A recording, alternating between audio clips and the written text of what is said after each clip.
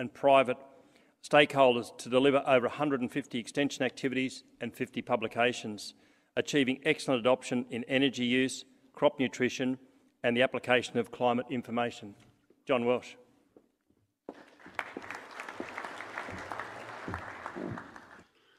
Thanks, Peter. Last over before stumps, so I promise I won't hold anyone up. Climate models, well, are they a useful tool for farmers, or are they a hindrance and a distraction and a source of frustration? So over the next 10 minutes we'll have a look how we can better understand using our models to make better decisions and manage the risk in our businesses.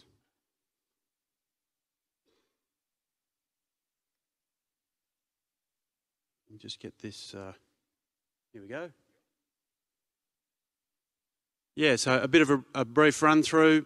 Which models are which? We'll look at separating out and delineating climate models from weather models and multi-week models. And then we're going to take an example of a rain event and how we can use them in a systematic approach to manage our risk. And one newer ensemble model as well out of the US, which is a great tool to use. We'll have a look at that one. And today is also the launch of the new Climate Kelpie website, which is a useful repository for everything climate and agriculture. We'll touch on that a little bit later too. Now here's a really interesting chart out of the US, out of the IRI, showing the 3 different types of models that we can use in our decision making and our risk. You'll see there that the purple line representing the seasonal forecast. Now they're the forecasts, the models that come out, or the model run refreshers that come out at the end of every month with the Bureau and other research agencies. And they're looking at that, pretty much that seasonal 90-day timescale. Then you've got the sub-seasonal or multi-week forecasts. You can see there they're probably the least accurate out of the 3. And then the weather forecasts, which we're so accustomed to in our day-to-day routine and management, you'll see there the accuracy greatly increases as time is reduced, and you'll see there's excellent skill level when the rain's running down the gutters there on day 0.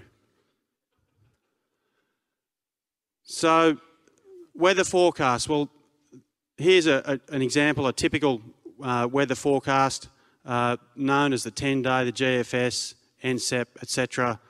Highly addictive. We ran some grower surveys. Some growers admitted to, while they're on the tractor looking at these, up to 15 or 20 times a day. Highly addictive source, crystal meth for farmers. They don't have to be though. They don't have to be, this constant source of anxiety, and we'll go through a bit of a method of how to deal with that. But these are deterministic forecasts.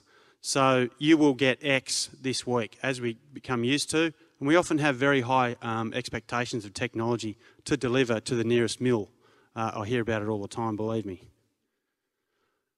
Then we've got our multi-week models. Now there's an example of a 1-week anomaly forecast. So relative to the mean, that was for 1 week on that particular site, that CFS US site, that will go out 6 weeks.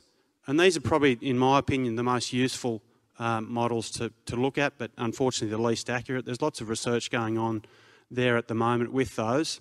If you knew 2 to 3 weeks ahead, then you've got time to arrange contractors, logistics, shopping around, decision making, resources, etc. So that's a real growth area for science at the moment, and we hope that they can make improvements in that area.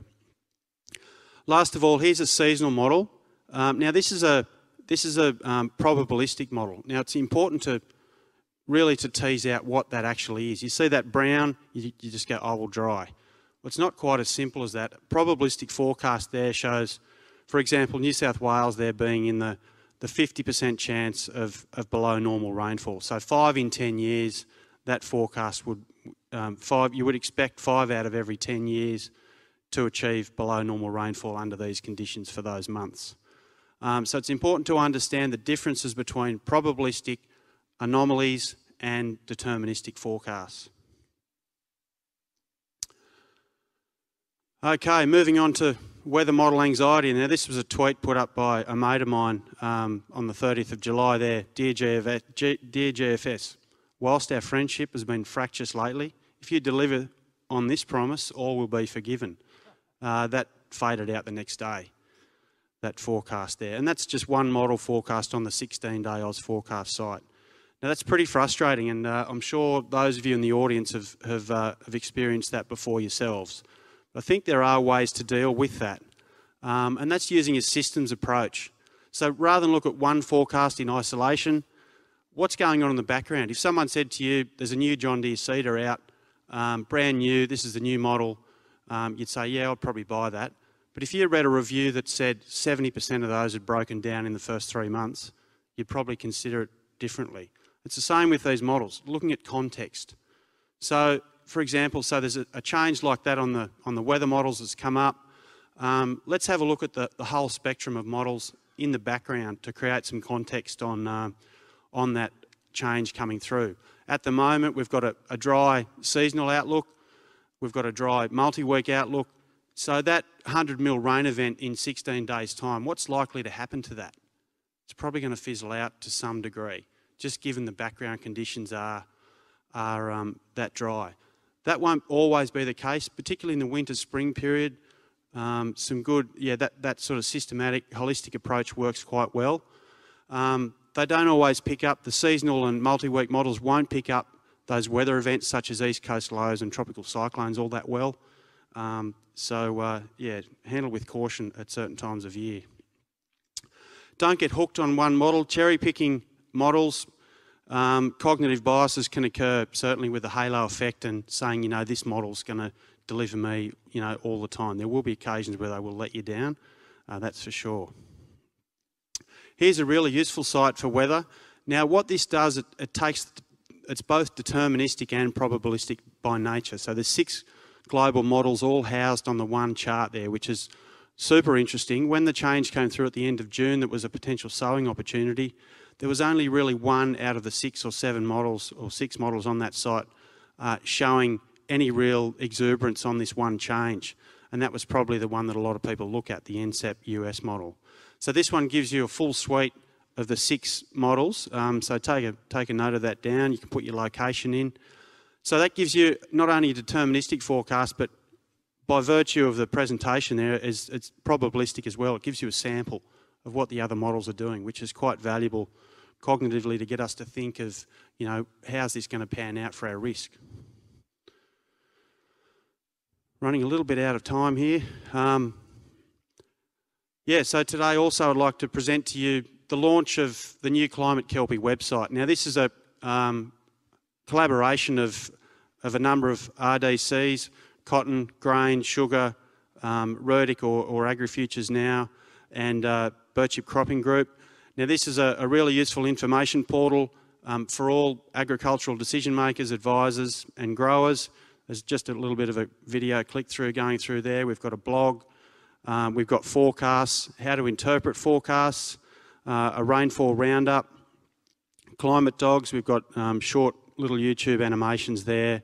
All the industry newsletters can be found there and housed there as well. So the Climate Kelpie's job is to round up all these little tools and decision criteria and try and explain the climate processes as well. So feel free to save this website into your favourites. There is a strong cotton focus in the drop-down menu, depending on what commodity you want to look at. Obviously, so the Cot Assist model is in there, and all the decision, some good decision tools for grain growers as well in that commodity drop-down menu there. There's some climate champions there, the program that ran for 20 odd years as well. And here we go, the decision support tools there. We've got cotton as a feature just running through, Cot Assist, Long Paddock, which is a useful information portal for SOI phase, etc. So Cotton was quite lucky. We're an investor in that program to launch this product today, and that's the merging of 2, managing climate variability and Climate Kelpie website has been revamped and renewed, and lots of effort's gone into that. So that's feel free to check that out. But that's it from me. I guess the take-home message is do your due diligence thoroughly with your models, and don't get hooked on one model, because it's like most of these things with technology. Weather's inherently unpredictable at times for certain locations. And we do have an e-news service, Cotton e-news, which I'll just get to the last page. Yeah, so that's a fortnightly that collation of all the latest information comes out every second Monday morning. And that's it from me, and thanks very much for coming, everyone, and back over to you, Peter.